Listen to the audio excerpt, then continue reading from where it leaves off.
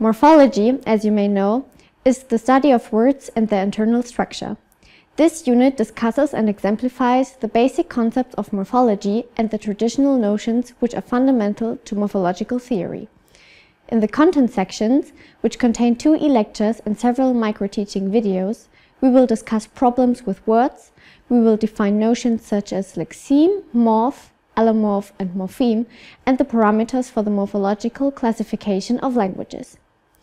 If you don't know where to start, use the question set with its hyperlinks in the How to Proceed section as default guidance.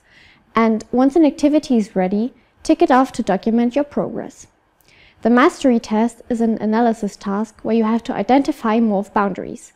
After content mastery, you should be able to manage this task with ease.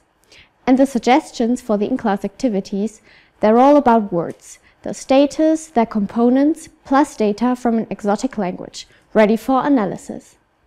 So, all in all, quite a lot. But if you invest a reasonable amount of time, you'll be fine.